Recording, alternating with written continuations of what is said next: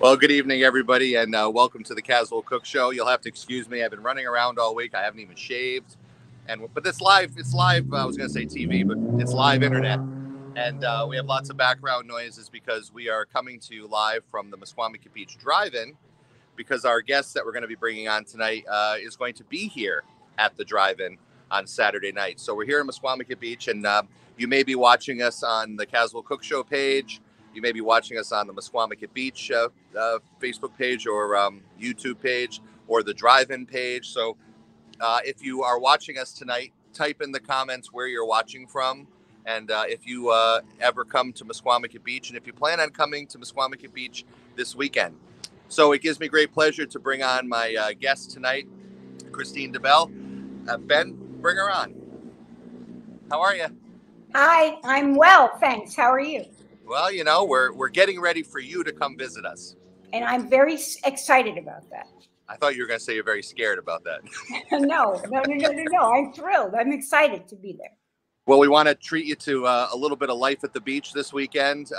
We want to thank the Pleasant View Inn, which is the hotel of choice, and it overlooks the ocean, so you'll have an ocean view this weekend. And there's a lot of friendly people here in Westerly, Rhode Island, Misquamicut Beach.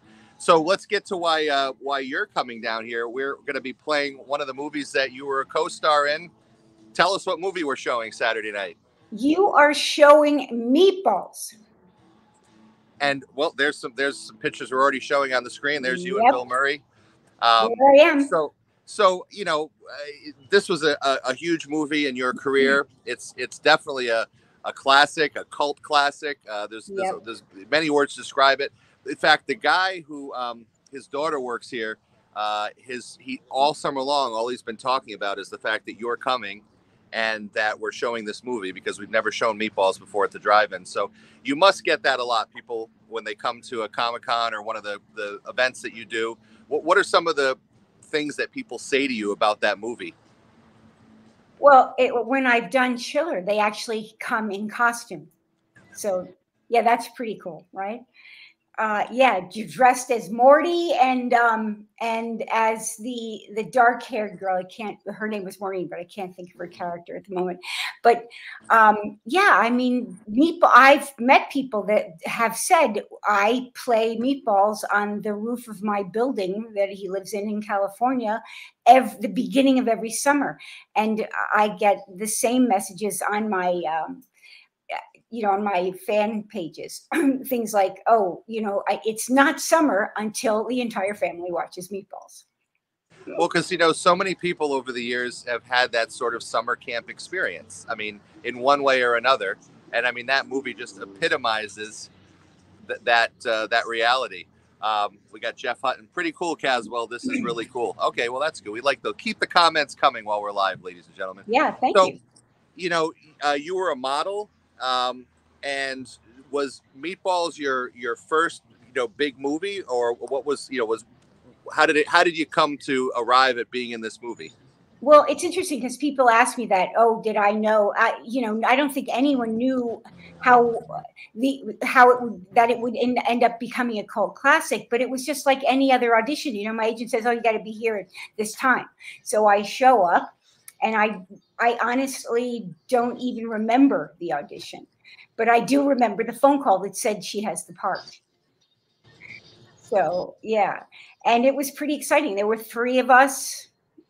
four of us from the States. Russ Banham, who plays Crockett, he was from New York, but the rest of us were from and Bill obviously was from New York, but the rest of the two other, myself and Wheels, were from LA. We just had a question. We just had a question pop up on the screen. What's your favorite scene from Meatballs? My favorite scene is the one I talked about this earlier, how it was just the whole movie became very improvisational, which I love. Which was what Bill is about, right? And Ivan was like, yeah. So the girls' cabin scene, the later one, not the one with the third grade girls or whatever. The later one where I'm crawling across the floor and then we hear Fink under that was, I said, how about this, Ivan? He goes, yeah, that's great. And the popping our heads out behind the tree. I'm like, let's do it like this. And he's like, that's amazing. You know what I mean? It was just so creative in that way. It's like, I have an idea. Someone else has an idea. Ivan says, oh, let's try, all of us. It was a lot of fun. So when you were doing this movie, was Bill Murray a big deal? I mean, he had not really been he was in Saturday Night Live. Bill who? No. Yeah, but you had to, I think he just started on Saturday Night Live. You know what I mean? It's like, I don't know that I saw it from the very beginning. I wasn't a big television watcher, but someone would say, oh, have you seen Saturday Night Live? And then, suddenly they have a huge audience. But no, I mean, I'm thinking about it. No, just seemed like, maybe Bill knew that he was going to be huge, and I just felt like we were all just like a bunch of actors having a great time. Well, it was funny. Well, we just had another question. What was it like working with Ivan Reitman? Well, you just kind of said that he let you do what you wanted. Yeah, someone mentioned I did a Canadian fundraiser where they got a group of us back together, and someone said, oh, well, it was, Ivan seemed like he was angry all the time. And I did not see that. But someone later said, I think Danny didn't make it. Well, someone who was Danny Goldberg. Yeah, whatever. I think Danny then said he was really worried about, the budget, the funding going over, that kind of stuff. That's the type of stuff he would worry about. Right. What, so what is it like? 43 years later, you certainly would have had no idea at the time that in the year 2022, you'd be talking about this movie. No. And what's it like? I've talked to a lot of musicians, and you say, well, what's it like when you got to play that same song your whole career? What's it like as an actress where you've done plenty of other stuff? We're going to talk about Night Court and I want to talk about Chips and some other shows you've been on. But is it a good feeling that people are, still coming up to you about this movie? Oh yeah, absolutely, because it's even I went out to I'm in New York now. I went back to California recently with a friend, and we're staying at my son's house, and he says, "Oh my gosh, Mom, Meatballs is on. Let's watch it." And I'm like, "Okay." And I think I actually posted a picture of me, a scene I'm in with me. I took the picture, but it was fun to make. Bill was amazing, and somehow that insinuates itself into everything about the film, right? People loved it. I can't tell you how much I've seen it quite often. I have a very cute story that my son will hate because he's in the next room. But when he was little, we were living in Williamstown, Massachusetts, and I said to my girlfriends were like, well, let's get together and watch Meatballs. Or maybe I had invited them. And he said, Mom, I can't believe you're inviting people over to watch you in a movie. And then I think a week later, it was on HBO. And I think he's in the first or second grade. I don't know. He's in the back. And he goes, Mom, you're on HBO. That's pretty cool. I know. Now, speaking of Bill Murray, before we're going to play a clip and then we're going to get on to talk about other stuff besides Meatballs tonight. But I just saw a video where Bill Murray jumped up with a Rhode Island band called Steve Smith and the Nakeds and sang a song with them. And there's been a lot of Bill Murray, because I think he goes to the Vineyard in the summer. And so there's a lot of like Rhode Island sightings of Bill Murray. So if you're watching Bill, come on down Saturday and, you guys can reunite. We do want to play a clip from Meatballs to refresh people's memory, and you see the whole thing on Saturday night. But go ahead, Ben, play that clip.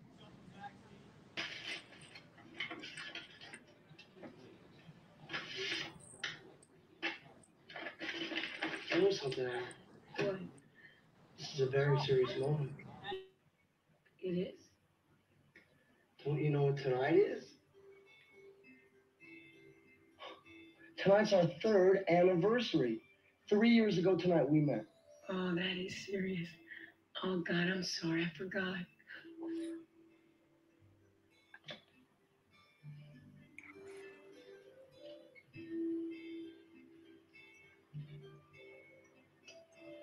Happy anniversary. You know, Will's Furniture, you're really a nice guy. Come on, let's dance. Oh, Come on. no, I don't know. 1, 2, 3. Simple as that. Come on, let's dance. All these you far.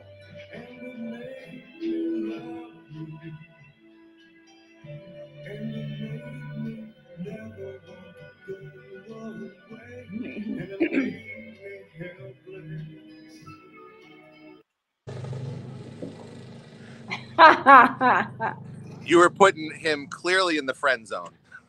Yeah. Well, let me just say this: the comment that or question rather, which I thought would pop up or will pop up at any minute, is, "Wow, your voice seems so much deeper in the movie."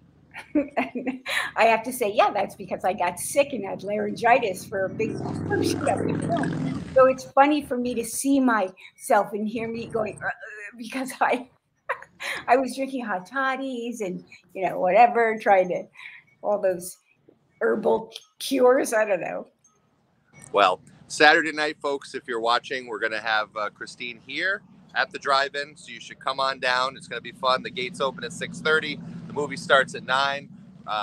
She's going to be here from 7:30 on, and we're going to do a Q&A just before the movie, and we're going to have fun. Now, let's talk about some of the other stuff that you did. Number one, you were in one of Jackie Chan's first English-speaking movies. How did that one come about? That's an interesting one, actually, because Raymond Chow hired me for the part. And then I was with a friend who he was driving and I'm in the passenger seat and we're in an accident and I still have the scar and I went through the windshield or just hit the whatever. So I end up in the ER and they waited.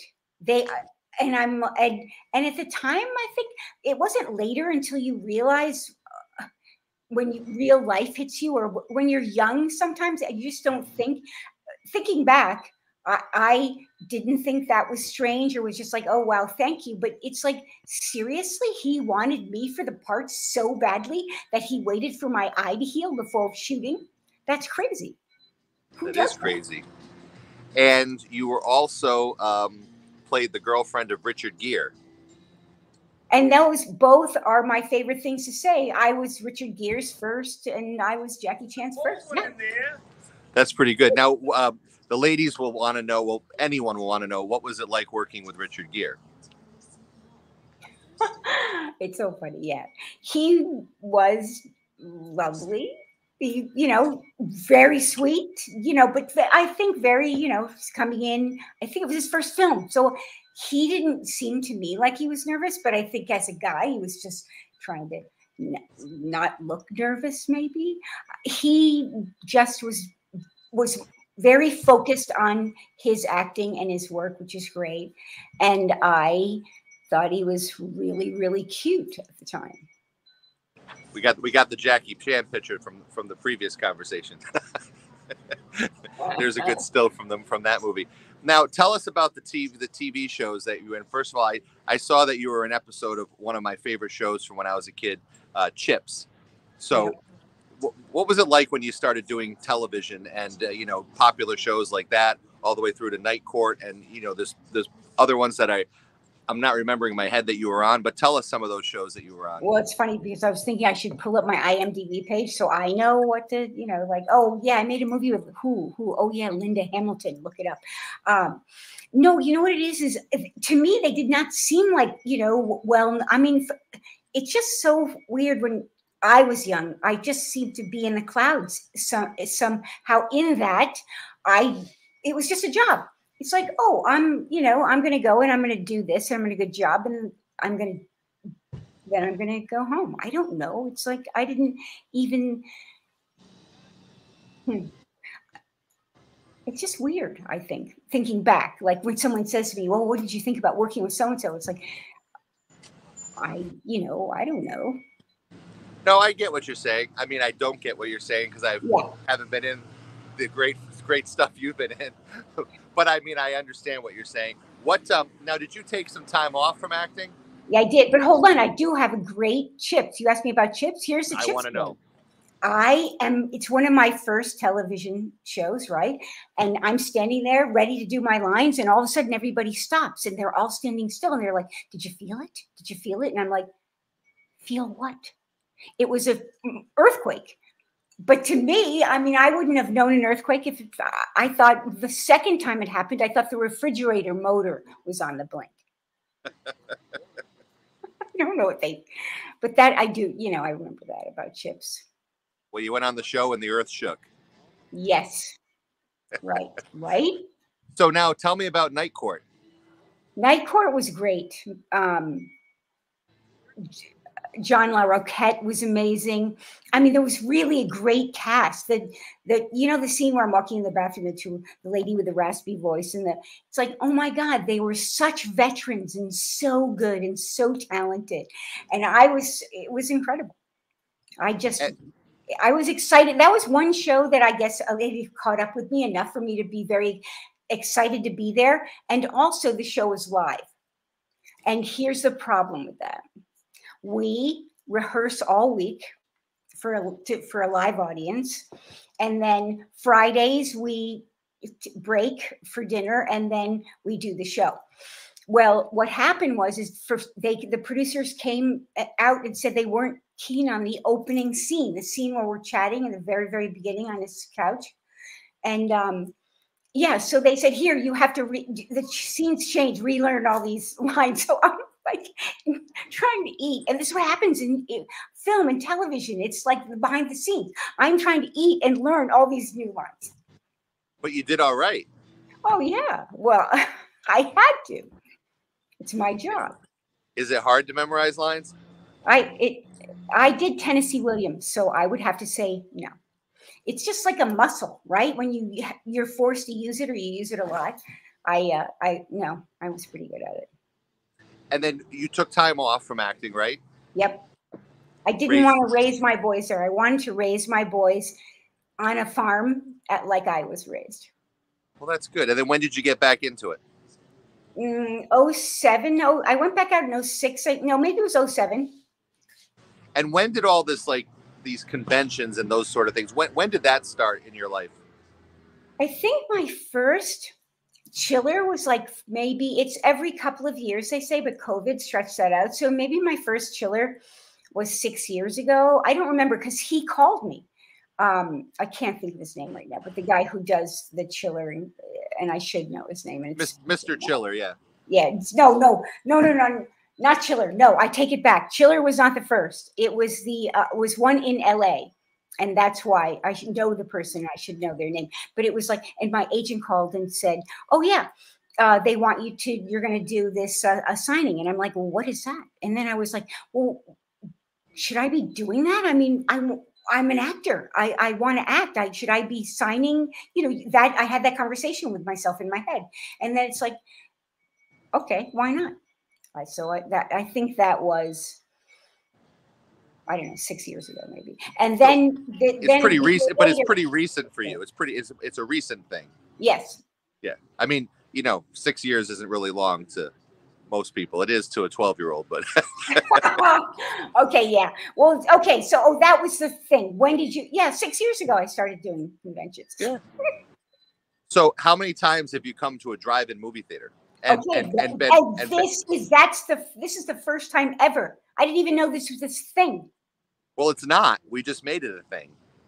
Yeah, well, I did, but then I think it's happened in other places because my friend Kelly Maroney also recently somewhere in Texas or something did an appearance at a drive-in. I'm like, wait, what? It totally got revived because of COVID, because during COVID, our drive-in, which, we haven't been here a long time like some of these other ones around the country, but so many had closed over the years and things like that.